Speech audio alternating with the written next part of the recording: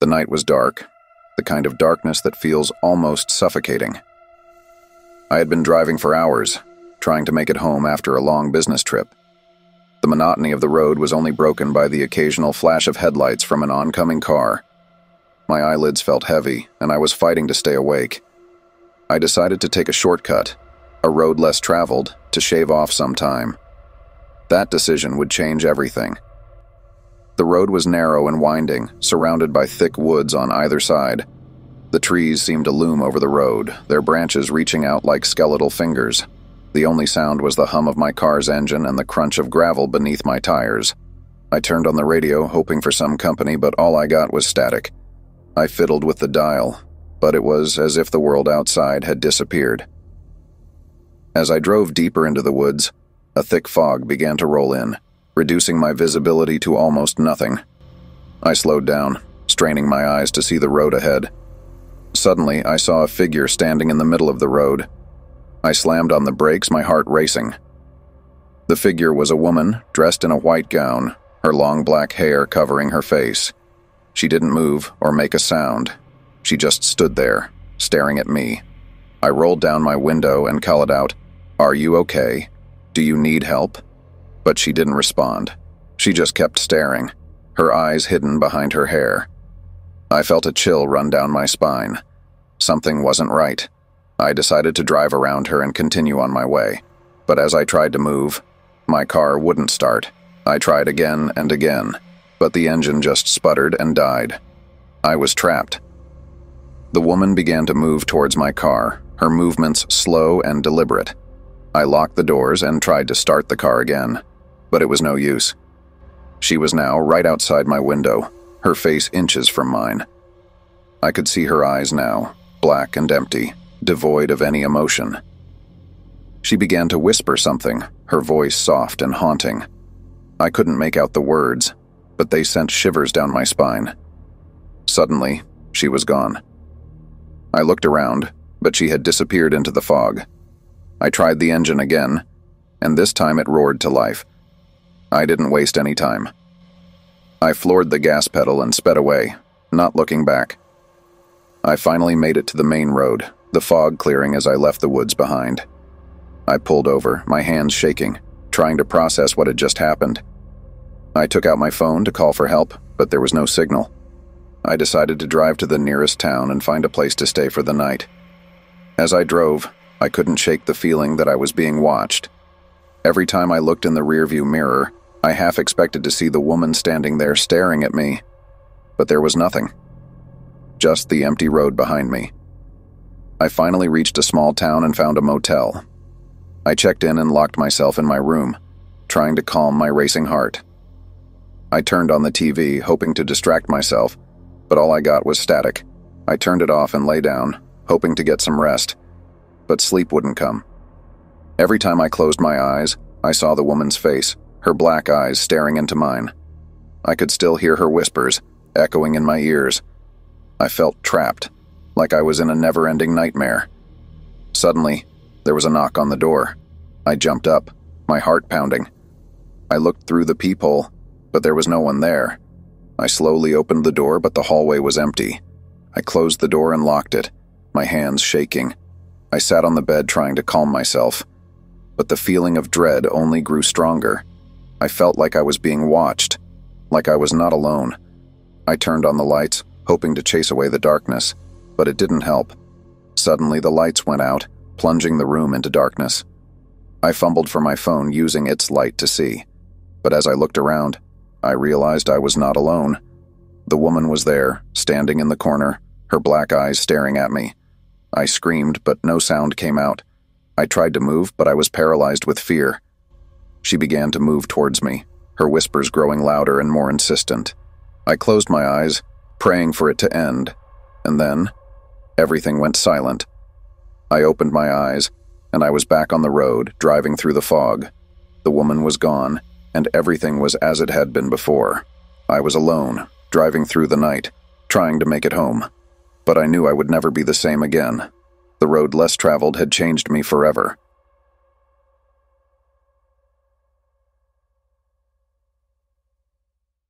I just stood there, watching, Feeling a pang of unease, I sped up, eager to put distance between us. But a few minutes later, I spotted him again, standing further down the road, his stance unchanged. My heart raced. How could he have gotten ahead of me so quickly? I pressed the accelerator harder, trying to shake off the growing dread. The radio, which had been playing soft melodies, now emitted a low, static-filled hum. I reached to turn it off, but the dial wouldn't budge. The static grew louder, morphing into a series of whispered voices, their words indecipherable, but their tone menacing. Glancing in the rearview mirror, I gasped. The man was now in the back seat, his face still hidden in the shadows. Panic surged through me. I swerved, the tires screeching against the asphalt, and the car skidded to a halt. I fumbled with the door, my hands trembling, and bolted out, not daring to look back. The night around me was eerily silent. The only sound was my ragged breathing and the distant hum of the car's engine. I began to run, my footsteps echoing in the stillness. Every shadow seemed to move. Every rustle of leaves sounded like footsteps. The whispered voices from the radio seemed to follow me, growing louder and more insistent. Suddenly, a beam of light cut through the darkness. Another car was approaching. Desperate for help, I waved my arms, trying to flag it down. The car slowed, and relief washed over me. But as it drew closer, my heart sank. The driver was the same man, his face now illuminated by the car's interior light. His eyes were hollow, and a twisted smile played on his lips. I turned and ran into the woods, the underbrush scratching at my legs. The man's laughter echoed behind me, sending chills down my spine. I could hear him following, his footsteps deliberate and unhurried. After what felt like hours, I stumbled upon an old, abandoned cabin. The door was slightly ajar, and I slipped inside, hoping to find a place to hide. The cabin was filled with dust and cobwebs, the remnants of a life long forgotten. I hid behind a tattered couch, trying to control my breathing. The door creaked open, and the man stepped inside. I could hear him moving around, searching. The whispered voices were now all around me, their words still indecipherable, but their intent clear. They were hunting me. As the man drew closer, I spotted an old, rusty knife on a nearby table. Summoning all my courage, I lunged at him, the knife aimed at his heart. But he was faster. He grabbed my wrist, his grip like iron, and twisted the knife out of my hand. We struggled, the whispered voices growing louder, urging him on. But I was fueled by adrenaline and fear. With a final desperate push, I managed to knock him off balance. He fell, hitting his head on the edge of the table. He lay still, the twisted smile now replaced by a look of surprise. The whispered voices fell silent, and the oppressive weight of the night lifted. I stumbled out of the cabin, the first rays of dawn breaking on the horizon. My car was where I had left it, the engine still running. I drove away, the events of the night replaying in my mind. The road stretched out before me, the promise of a new day ahead. But I knew I would never forget the nocturnal pursuit, the whispered voices, and the man with the hollow eyes. And as I drove, I couldn't shake off the feeling that I was still being watched, that the night held more secrets than I could ever imagine.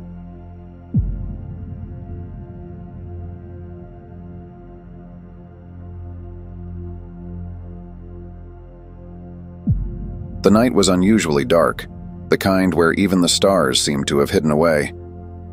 I had been on the road for hours, driving back from a friend's wedding in a remote town. My GPS had died hours ago, and I was relying on an old map and road signs to guide me home. As the hours ticked by, fatigue began to set in. My eyelids grew heavy, and the road ahead seemed to blur. To keep myself awake, I turned up the radio, letting the soft tunes fill the car. That's when I saw a sign for a shortcut, Old Holloway Road. Thinking it might save me some time, I took the turn. The road was narrow and surrounded by thick, looming trees. Their branches hung low, almost as if they were trying to reach out and grab my car. The atmosphere felt heavy, and an unsettling feeling settled in my stomach. I tried to shake off the feeling, telling myself it was just fatigue playing tricks on my mind.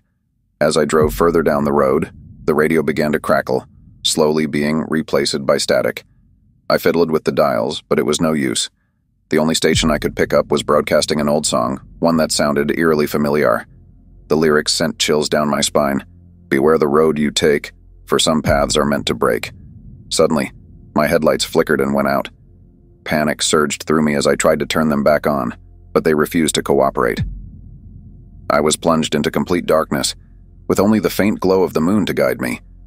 I considered turning back, but something told me I'd come too far. As I continued to drive blindly, I began to hear whispers. Soft, hushed voices that seemed to come from all around me.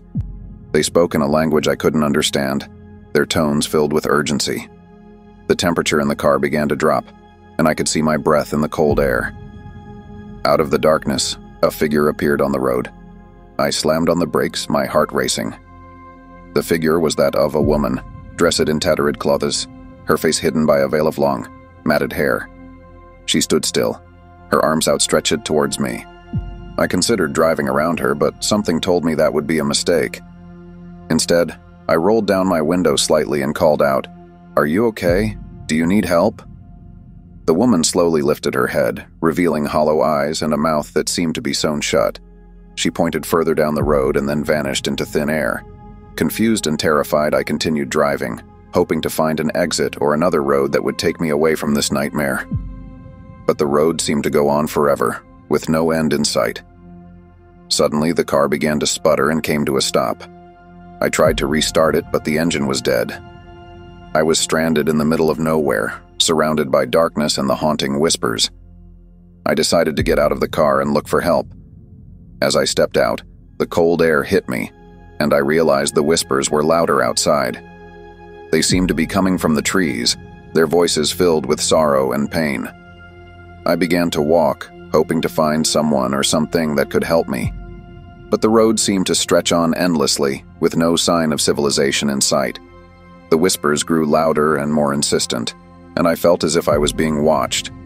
After what felt like hours, I came across an old, abandoned house. It looked like it had been there for centuries, its walls crumbling and windows shattered. Despite its dilapidated state, it seemed like my best chance for shelter. I cautiously entered the house, the door creaking loudly as I pushed it open. Inside, the air was stale, and a thick layer of dust covered everything. I explored the rooms, hoping to find a phone or some form of communication.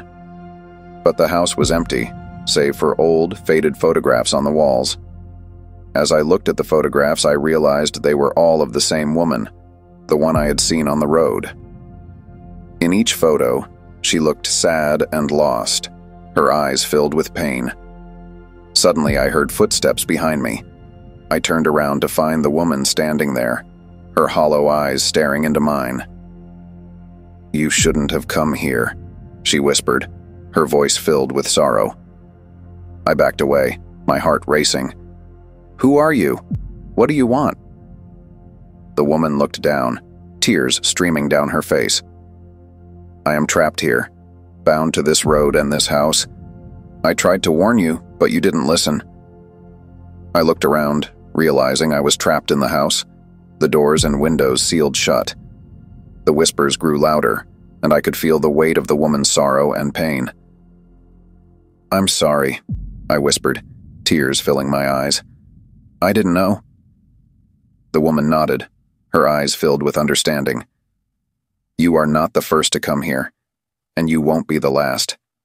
But maybe, just maybe, you can help me break this curse, only to be trapped by the woman's spirit." Together, we searched for a way to break the curse, to free the woman's spirit and all those who had been trapped over the years. And as dawn broke, we finally found the answer. The sun rose, casting a golden light over the road and the house. The woman's spirit was finally free, and with her, all those who had been trapped over the years. I found myself back on the main road, my car waiting for me.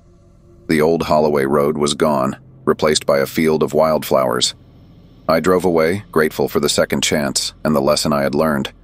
Never take shortcuts, especially on dark and lonely roads. For some paths are meant to be avoided, and some spirits are best left undisturbed.